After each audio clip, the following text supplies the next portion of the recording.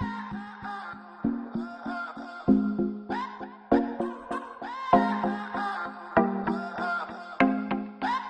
mí me gusta que me traten como dama, aunque a veces se me olvide cuando estamos en la cama. A mí me gusta. Hey guys, welcome to another edition of Spotlight TV. I'm your girl Johanna Luna, live on location at the fabulous, let me tell you, it's Baro, Toronto, here on King Street. Joining me here live is Chef Steven Gonzalez. How you doing? I'm good, I'm good. Gracias for being on the show. Thank you very much for taking the time out of your schedule. I don't know if you know, but we're celebrating Hispanic Heritage Month in October in Ontario and across our nation. Talk to me about being a Latino. What does it mean to you, man? Well, I feel, anyway, actually first let's start by saying thanks for having me and like bringing me into this whole thing. The whole Hispanic Heritage Month is a pretty big deal, you know, like we don't get enough celebration for us and I'm super happy that you brought me into this. Well, muchísimas gracias. Listen, Mr. Gonzalez, like you've got that it factor, man. Like you've been in social media, you do live hits. You really represent what a Latino really is. You know, a hardworking man in their groove. You go out and about, man. Talk to me more about your journey though as a chef, because I know you've traveled across the country and abroad. Talk to me about your career. Yeah, I've been at this for almost 30 years now. I've definitely been lucky enough and privileged enough to cook in different countries across the world. I cooked in Miami, I cooked in Spain, I cooked in Hong Kong, Turkey. I've cooked in different provinces here in Ontario and in Canada. Sorry, you know, I've been around the block. And I've been cooking for a while. It's definitely been a long, hard battle and a journey, but you know, I'm starting to reap the benefits of it now, I guess. Absolutely. Listen, man, you're it, man. You're in the spotlight. I love what you're about, man, because you really represent, like I said, Latino, what it really means to be a Latino. I saw your social media hits. This guy is amazing. This guy does some really cool stuff on social media, and the food, it's amazing. I've actually been here before, only once, right. One time. But if you had to, you know, make something for us, for our Spotlight TV crew here, what's your specialty? Well, we're here at Baro. Baro food is basically food from all across Latin America. We don't specialize in anywhere specific. We don't do traditional. We don't do classic. This is basically my interpretation of Latin American food in Toronto. Right?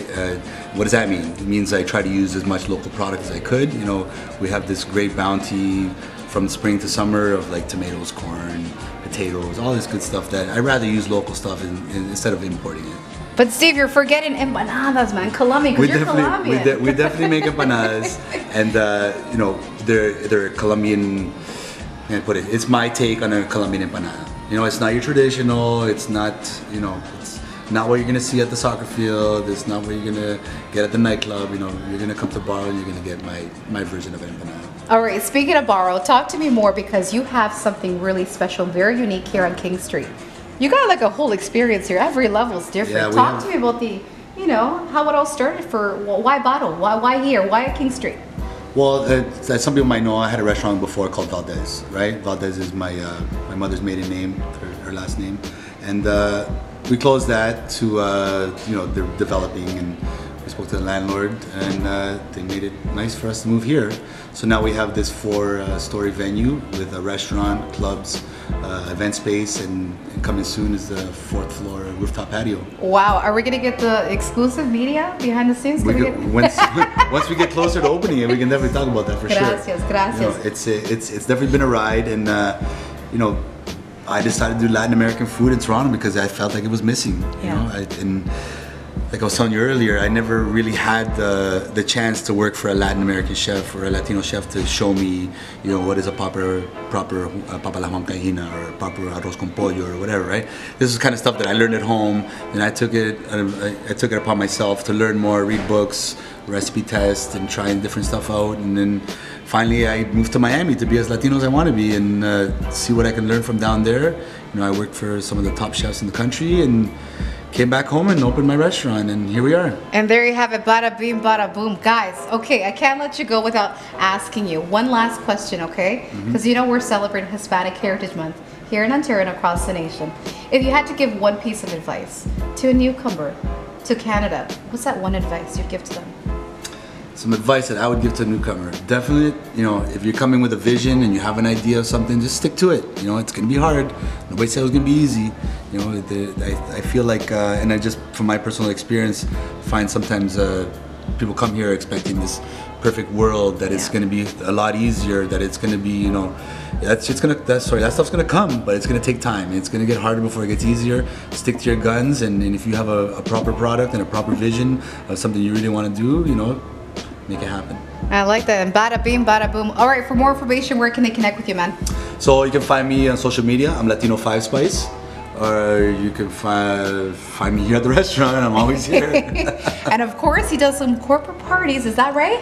We do parties here up on the third floor. We also throw local Fridays up here with DJ Casilimas. We'll be spinning here tonight. You know, you can find the website www.barotoronto.com. Check us out. We're at 485 King Street West, just west of Spadina, here in Toronto. Encantada, eh? Thank you. Thanks, Gracias. man. Oh, we don't do a handshake. We do hearts. Yes. All right. Awesome. Peace. Hey, what's up, mi gente? Welcome to Baro Restaurant here in Toronto.